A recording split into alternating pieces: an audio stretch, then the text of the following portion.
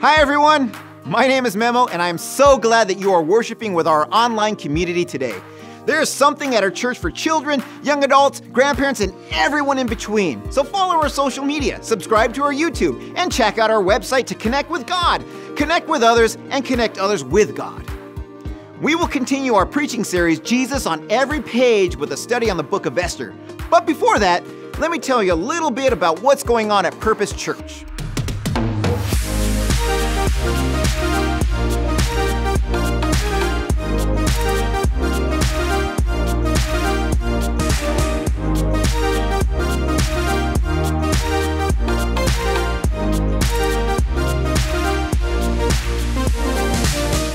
Summer is coming, and that means our favorite weeks of the year are here. That's right, it's time for camp.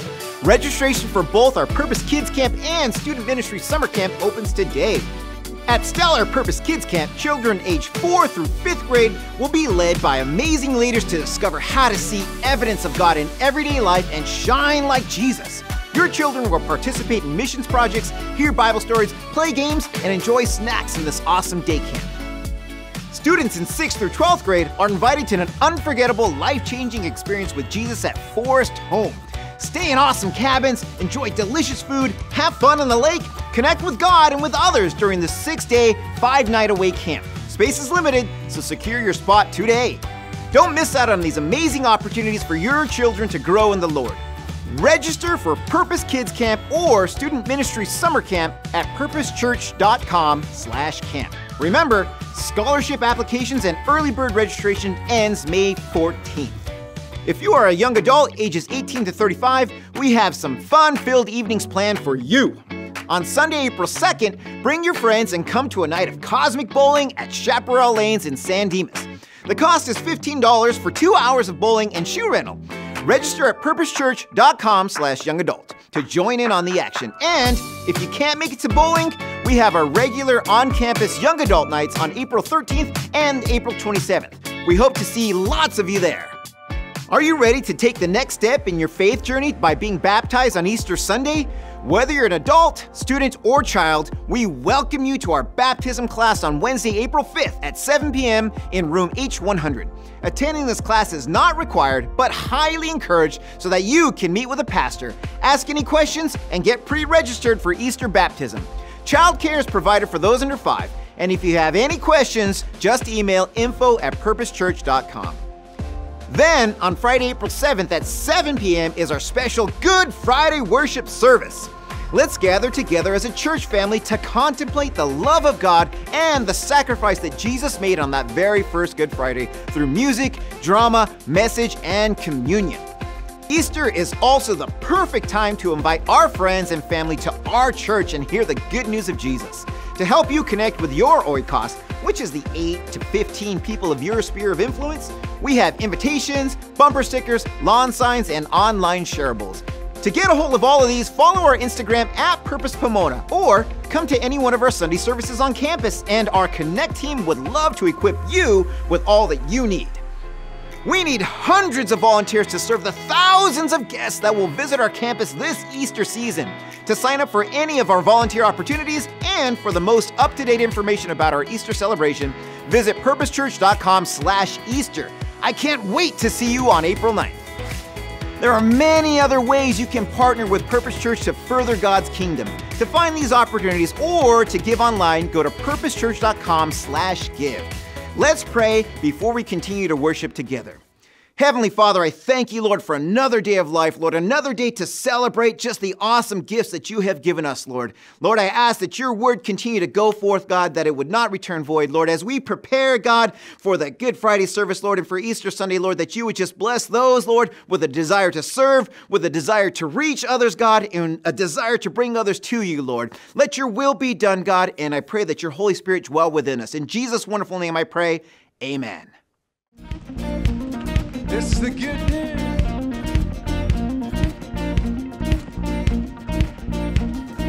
Come on, you weary. Come on, you thirsty. Come to the well that never runs dry. Drink of the water. Come and thirst no more. Yeah. Come on, you sin.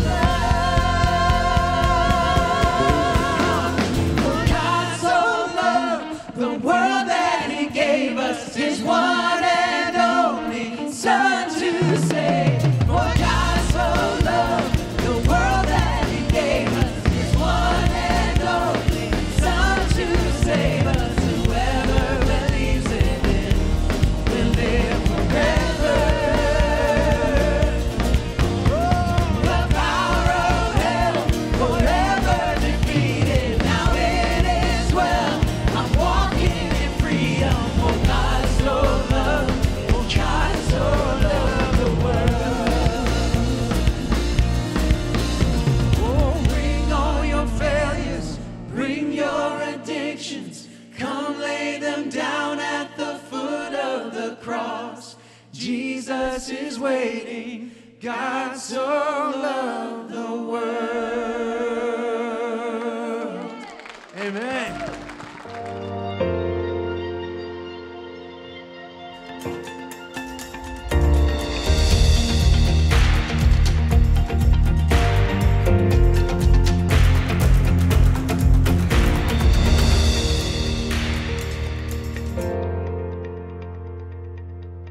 Well, hey, Purpose Church. My name is Claire, and I have the joy of serving as our high school associate pastor here at Purpose Church.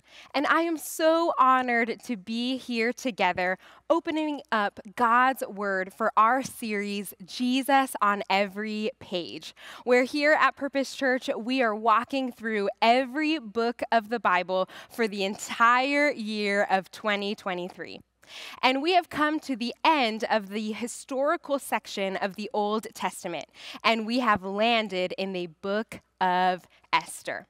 Now, Esther is a shorter book of the Bible. It only takes about 30 minutes to read, but it's quite important because Esther helped to establish and was read aloud every year at the Festival of Purim, which is celebrated annually by the Jews. But something that's really interesting about the book of Esther is that there is actually no direct mention of God in the original text. So how did this little book that doesn't mention God directly, how did it become known to be scripture, canonized into our Bibles like Pastor Eric talked about last week? What about this story is so important? Well, in order to find out, we need to dive into the story. And during our time together, we'll be able to go through most of it. So buckle up, because this author, who's anonymous, is a masterful storyteller. So open up your Bibles with me to Esther chapter 1, verse 1.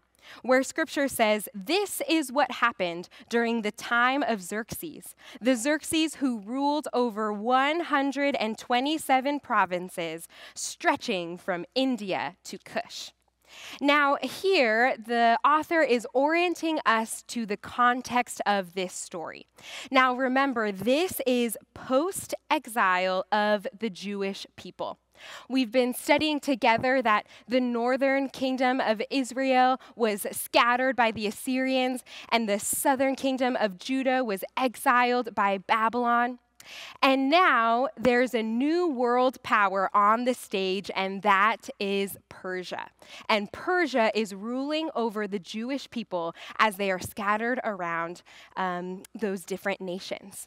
Now, under the Persian ruler Cyrus, he allowed the Jews to return back to their homeland. And a lot of Jews chose to do that. But there was also a population of Jewish people who chose to stay in the foreign lands. So as Esther introduces us to the times of King Xerxes, we can expect that there is a small population of Jewish people living in the minority in Persia. Now, verse 4 tells us that for a full 180 days, King Xerxes, displayed the vast wealth of his kingdom and the splendor and glory of his majesty. For 180 days, for a full 6 months, King Xerxes held a party. That sounds exhausting. And this 180-day festival was all about celebrating King Xerxes, displaying and showing off arrogantly and pridefully in a narcissistic way his wealth and his splendor and his glory. And as you can imagine, this is a recipe for disaster. And by the end of this festival, King Xerxes is so drunk from wine in verse 10 that he requests that his queen, Vashti, be brought out so that all the nobles can admire her beauty. And what we learn in verse 12 is that Queen Vashti refuses to come out of her room. She refuses to obey the king's order, and the king becomes furious. So mad that he decides that Queen Vashti is never again allowed to enter into his presence. And then he decides that her royal position would be given to someone else who is better than she. In the first 19 verses of Esther, King Xerxes has deposed his own wife, Queen Vashti, from the throne, and it creates this need to search for a new queen. And it was decided that all of the beautiful young virgin women in every province of his realm would be gathered, given beauty treatments. And chapter 2, verse 4, the young woman who pleases the king would be queen instead of Vashti.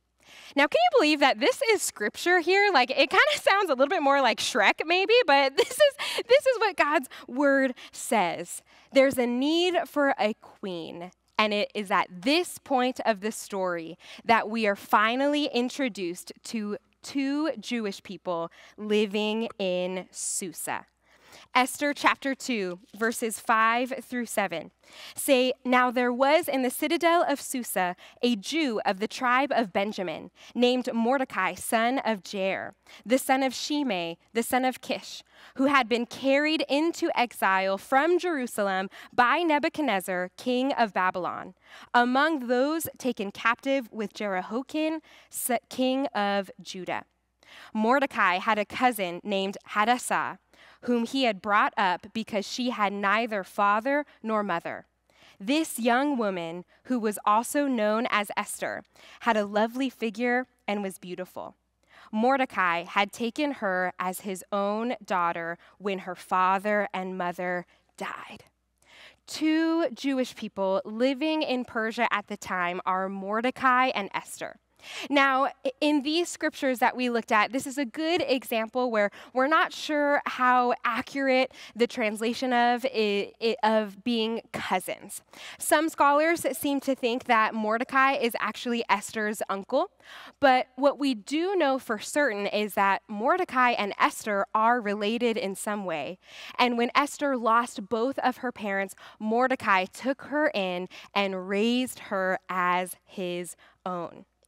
And because Esther fits the description of this beauty pageant that King Xerxes is throwing, Esther was brought to the king, and she pleased him and won his favor. Now, we have to remember that Esther is her Persian name, because her cousin Mordecai had given her a very important piece of instruction, and that was to not reveal her nationality and family background to anyone. In other words, tell no one that you are a Jew. And following this advice, Esther chapter 2, verse 15, Esther won the favor of everyone who saw her, including the king, who in chapter 2, verse 17, he sets a royal crown on her head and made her, Esther, queen instead of Vashti. Now, even though the book of Esther does not directly mention God, the author clearly wanted readers to search and look for and explore the ways that God was still at work, the way that he is still on every page of this story.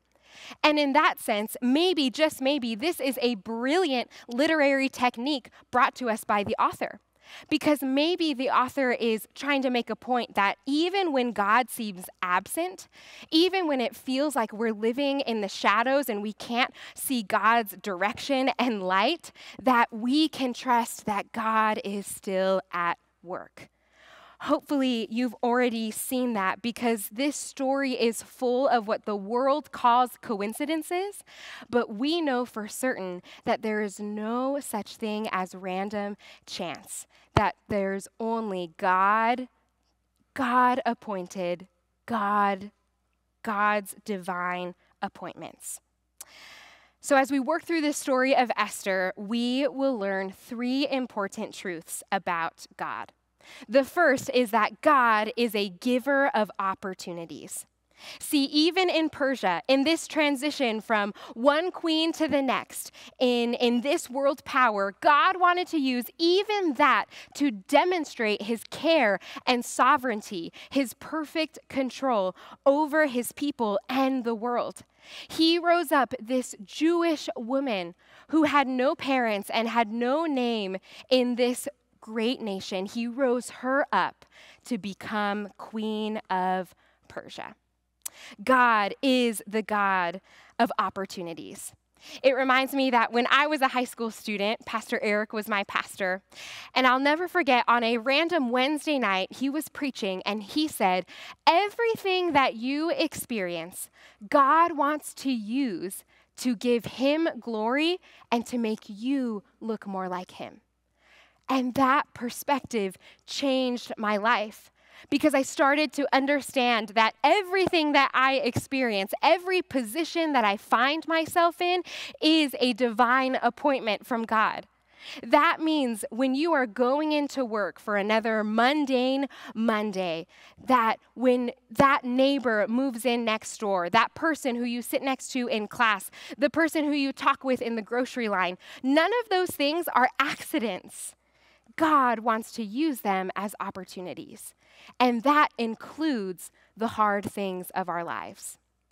Almost a couple years ago now, there was one weekend where my sweet grandpa fell very ill. And it was the same weekend that my mom went to the hospital unexpectedly for a mini stroke. And that was such a confusing and stressful weekend. But because I had that perspective, that conviction that God wanted to use everything that I experienced for his glory and to make me more like him, I had hope that even that awful weekend was an opportunity given by God. And even though that weekend my grandpa passed away and went home to be with the Lord, one of the ways that we saw God work from that weekend is that was the catalyst for my mom to decide to retire. And because she retired early, a few months later, we found out that one of her cousins fell very ill with aggressive cancer. But because my mom had the flexibility of her schedule and her responsibilities, she was able to go on a weekly basis to her cousin and his family and care for them, to help them, to literally be the hands and feet of Jesus for them, all because she had that opportunity. That is how we saw God use even that difficult weekend. But how can we trust that God is even using those hard things for his glory and to make us more like him? Well, we know that because the Lord wants and is deserving of glory. I love what Psalm chapter 46, verse 10 has to say, where God says, "Be still and know that I am God." But sometimes I think we just stop at that part of the verse and we stop reading here. When we do that, we miss out on a whole second half of Scripture, and we miss out on, I think, the most encouraging part of it. And that is that God says, "I will be exalted among the nations. I will be exalted in the earth." There is no condition here. There is no maybe. God will be worshiped and exalted on this earth. We can be sure of that. His purposes will be established, and he gives us opportunities to experience and participate in what he's doing in the world. And we would be so foolish to be ignorant or even choose to ignore the opportunities that he's given us. Now, if this were a Disney movie, the story of Esther would end here with her becoming queen and a big giant, and they lived happily ever after. But this is no Disney movie. This is not Shrek, and we are not even halfway through this story, let alone the whole Bible. And because God is giving Esther the opportunity to be queen, the story is just beginning. And the plot actually intensifies in Esther chapter 3, verse 1, where we are introduced to a man named Haman, who is someone who King Xerxes rises up and gives him a seat of honor that is higher than that of all the other nobles. And we learn in verse 2 that all the royal officials at the king's gate knelt down and paid honor to Haman, for the king had commanded this concerning him. But Mordecai would not kneel down or pay him honor. In verse 5, when Haman saw that Mordecai would not kneel down or pay him honor, he was enraged. Yet having learned who Mordecai's people were, he scorned the idea of killing only Mordecai. Instead, Haman looked for a way to destroy all Mordecai's people, the Jews, throughout the whole kingdom of Xerxes. Now remember, Mordecai is the man who raised Esther as his own child, and he is choosing not to bow down to this man, and Haman's blood is boiling. And you can remember who Haman is really easily in the story because his name really sounds like, hey man, that is not cool what you are doing. This is really not kind of you. This is not good. In fact, this is so serious. This is so serious because Haman is interested in killing not just Mordecai, not just one person, but an entire people group. In verse 8, Haman says to King Xerxes, there is a certain people dispersed among all the peoples in the provinces of your kingdom who keep themselves separate. Their customs are different from those of all other people, and they do not obey the king's laws. It is not in the king's best interest to tolerate them. If it pleases the king, let a decree be issued to destroy them, and I will give 10,000 talents of silver to the king's administrators for the royal treasury. So the king took his signet ring from his finger and gave it to Haman, son of Hammedatha, the Agagite, the enemy of the Jews. Keep the money, the king said to Haman, and do with the people as you please. Do you see the sin that is hatred? That Haman's hatred sparked suspicion, fear, and lies about an entire people group who he didn't even know, but just by association, hating Mordecai, led him to wanting all of their death. And a lack of love that we see in Haman, that is spiritual death. That's why it's sinful. And remember that the Jews here, they're a minority group living in Persia, so they are vulnerable, easy to pick on. But these customs that Haman is warning King Xerxes of, remember that those customs aren't meant to be suspicious, they are meant to be holy. That they were given to the people by God in order to help them be different, in order to help them be different from the world and holy, set apart for God. And Haman is trying to use those holy customs now against the Jews. And the king, by giving his signet ring to Haman, everyone reading would have known that that was the seal of executive power, that ring meant that there was no going back. What the king said cannot be revoked. All the Jews would be destroyed. And this is awful. This is painful. Any hope of salvation would have been diminished. Finding a way out of this seemed impossible. And that's exactly how Mordecai felt. In Esther chapter 4, verse 1, when Mordecai learned of all that had been done, he tore his clothes, put on sackcloth and ashes, which were customary of mourning in his culture, and went out into the city wailing loudly and bitterly. In fact, verse 3, in every province to which the edict and order of the king came, there was great mourning and fasting among the Jews. Weeping and wailing, many lay in sackcloth in ashes. And when Esther learns of Mordecai's distress, a messenger helps them to communicate.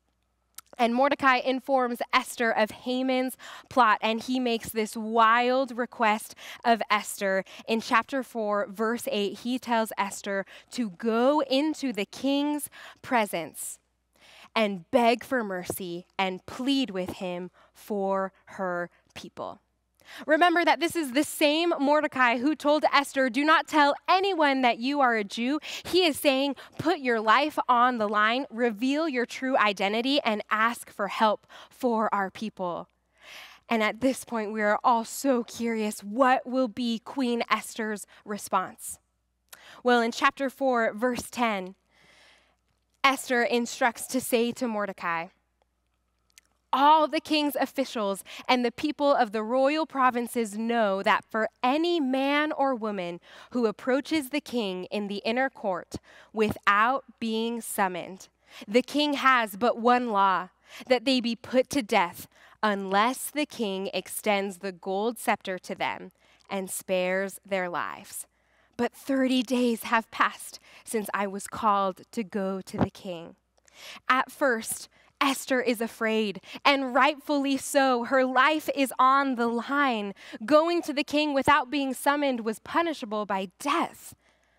But in chapter 4, verse 12, when Mordecai learns of Esther's words, he says back to her, do not think that because you are in the king's house, you alone of all the Jews will escape. For if you remain silent at this time, relief and deliverance for the Jews will arise from another place, but you and your father's family will perish. And who knows but that you have come to your royal position for such a time as this. Then Esther sent this reply to Mordecai, go, gather all the Jews who are in Susa and fast for me. Do not eat or drink for 3 days, night or day. I and my attendants will fast as you do. When this is done, I will go to the king, even though it is against the law. And if I perish, I perish. The second truth that we learn about God in Esther's story is that God doesn't need us to fulfill his plans. Instead, he invites us to be a part of his plans with him. Now, please hear me clearly. You are designed on purpose with a unique purpose. That you are God's handcrafted, lovingly made masterpiece, created for good works that you might walk in them. But God doesn't need us because he is God. He created us just because he loves us and he just wants us. And he invites us to be a part of what he's doing. I went to a big public secular school for my undergraduate education. And when I was heading to campus, I honestly was really fired up because I felt like God called me to that campus, not just to get an education, but to be a missionary, to share his gospel with people who didn't know it yet. So I got to campus so excited, so ready to meet people and share the gospel. And I thought, man, this whole campus is going to come to Christ because I'm here. But as I got to campus, if you're familiar with all the clubs being lined up together, I started walking all the clubs, and I realized that half of the clubs on campus were Christian organizations, and that there were already people in those organizations who were sharing the gospel right then and there with students. My pride was humbled so quickly, and I couldn't help but laugh a little because I had thought that God had sent me to this campus to share his gospel. But when I got there, I realized that he was already there. He was already moving, he was already working, and he was just inviting me to come be a part of what he was doing. You do have a part to play in God's story, but don't believe for a second that God's ultimate purposes won't be accomplished without you. Remember Psalm 46, God will be exalted among the nations. And that God who will be worshiped and will be lifted high, his gracious invitation to you and to me and to everyone everywhere is to come be a part of what he's doing. And it will take surrender and obedience on our part. But then we get a backstage pass into God's great plans of deliverance for the whole world. And that is what Esther got to experience. Strengthened by God, as her and so many others are fasting for her, she decides to appear before the king. And I can imagine as she's approaching the inner court that every nerve in her body is tingling, that her heart is racing because she knows what's at stake. It's her very life. And as she stands at the edge of the inner court, all of us hold our breath, wondering how King Xerxes will respond to her approaching. And we read in Esther chapter 5, verse 2, that when the king saw Queen Esther standing in the court, he was pleased with her. And he held out to her the gold scepter that was in his hand. So Esther approached and touched the tip of the scepter. Then the king asked, "What is it, Queen Esther? What is your request? Even up to half the kingdom, it will be given to you." And here, Esther requests that the king and Haman join her for a banquet that she had prepared. And at that banquet, she invites them to another banquet. And there the king asks Esther a very similar question, and she responds, chapter 7, verse 3. "If I have found favor with you, your majesty, and if it pleases you, grant me my life. This is my petition. And spare my people, this is my request. For I and my people have been sold to be destroyed, killed, and annihilated. If we had merely been sold as male and female slaves, I would have kept quiet, because no such distress would justify disturbing the king." And King Xerxes answered Queen Esther, "Who is he? Where is he, the man who has dared to do such a thing?" And imagine the queen and the king and Haman all sitting together when this happens. And Esther says, "An adversary, an enemy, this vile Haman." Then Haman was terrified before the king and the queen.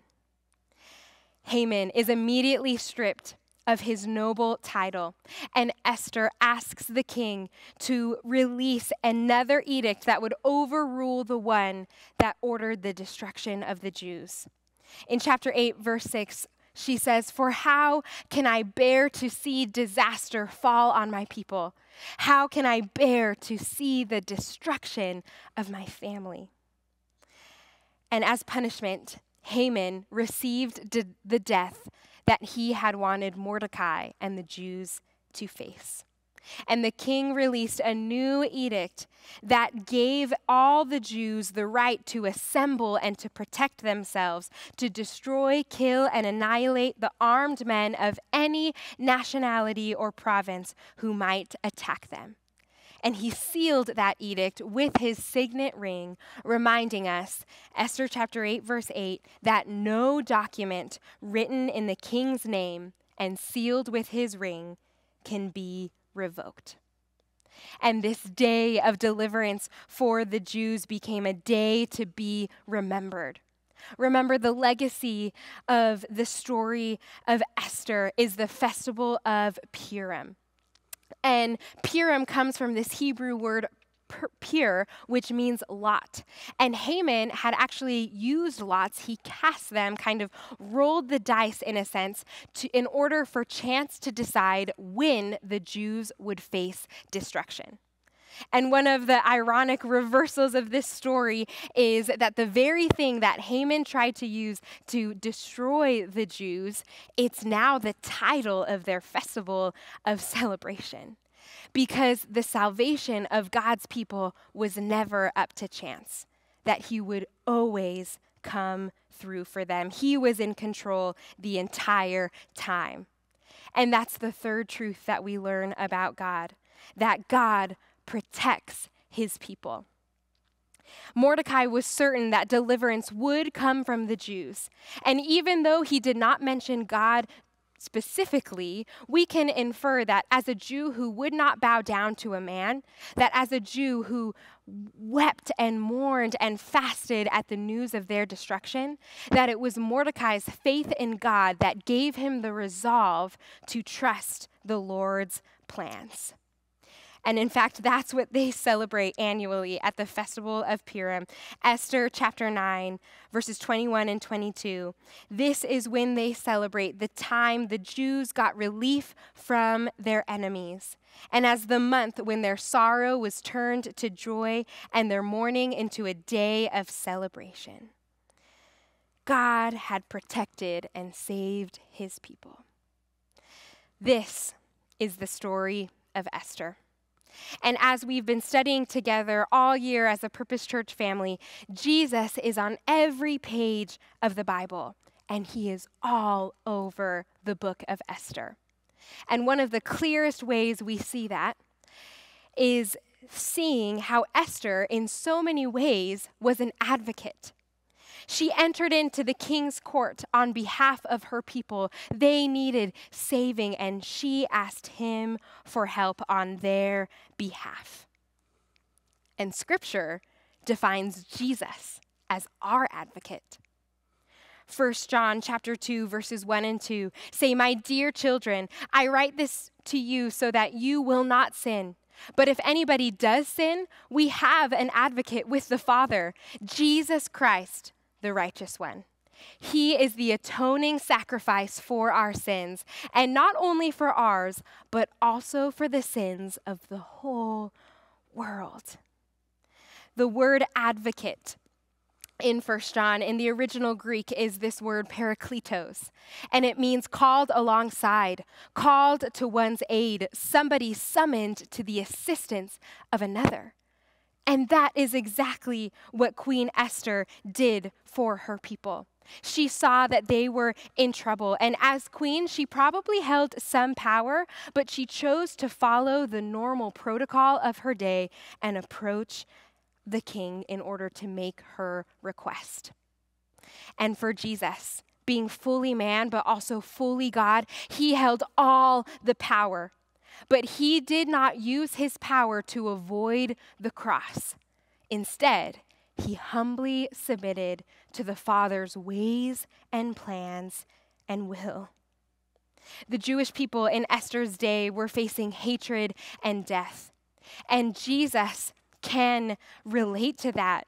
Jesus faced hatred so much so that religious and government leaders put him to death on a cross, wrongfully so. And Esther did not let her fear of death stop her from advocating for her people. Instead, their pain was actually her motivation to be their advocate. Remember what she said, "How can I see my family come to destruction?" And even more significantly, in an even more powerful way, that is how Jesus felt for all of us. Because Jesus stood in the gap. He saw that our sin had separated us from him. And he saw the fate that we deserved, and he said, "How can I bear to see my children face that fate? How could I see them face destruction?" And so he came to earth, fully God, fully man, lived the perfect life that you and I never could. So when he was wrongly put to death on the cross, he was the perfect sacrifice that paid the debt that we owed. So that 3 days later, when he rose from the grave, Jesus could rise and be our divine, our perfect, our holy advocate. That says to the enemy, our accuser, there is no longer any condemnation for those who are in Christ Jesus. It is written, it is finished. Nothing could separate us again because of my love for them. And Jesus, our advocate, says to the Father, "Even though our people sinned against us, I came to be their perfect sacrifice so that once again, I can advocate for them so that they can experience eternal life in right relationship with us if they just believe in us and follow us. That is the good news of the gospel. And that is what Christians get to celebrate every single day. And that is what we are going to celebrate really big in just a couple of weeks. Good Friday, Resurrection Sunday.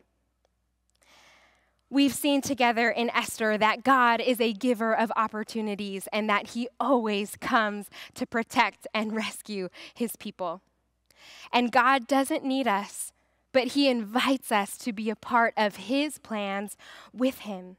And so I want to challenge you now to take a few minutes and respond. Because God may not be asking you to save an entire people group like he asked Esther to do.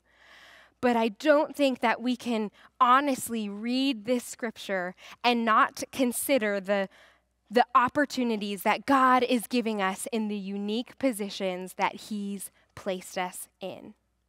You see, maybe God is asking you to serve somewhere.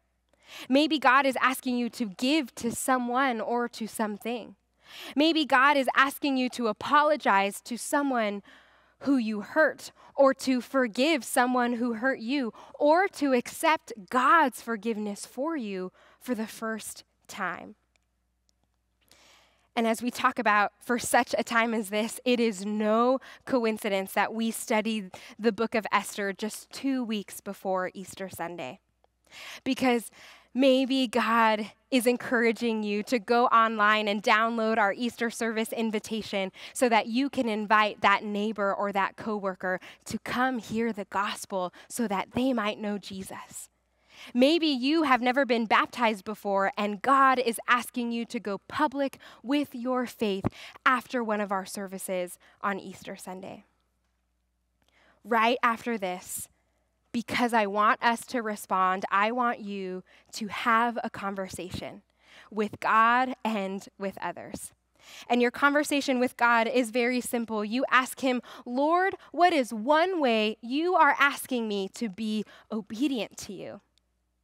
And then you stay silent and you wait and listen for his answer. And then you open up this conversation with others so that you can share with other people what God has put on your heart. They can share what God has put on theirs. And together you can ask, how can you support each other as you both take these next steps with him? Whatever God's answer is to the one way he's asking you to be obedient to him, that is your next step. And as you consider whether or not you will choose to praise him with your obedience, whether or not you will actually take your next step, I want you and us to remember Mordecai's words in Esther chapter 4.